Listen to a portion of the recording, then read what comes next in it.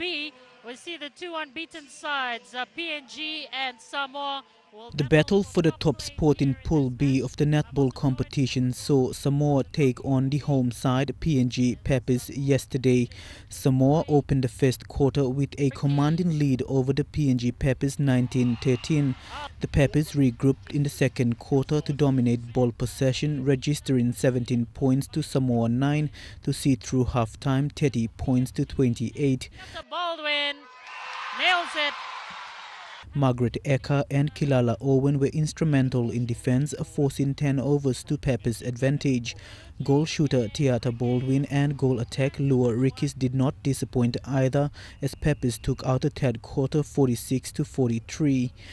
Well, it's the end of the third quarter. PNG Samoa capitalized on Pepes' ball handling errors to zone in on the Pepes in the final quarter, but defensive play from the Pepes had the Samoan shooters struggling to find the loop.